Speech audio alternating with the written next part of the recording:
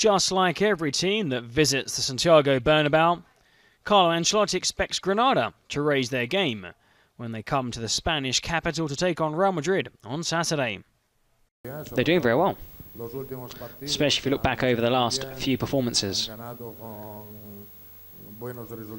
They've won some games, playing a very good brand of football, picked up some good results, and they're in very good shape. We have to be careful. All the teams that come to the Santiago Bernabéu try and put in their best performance of the season. They look to raise their game.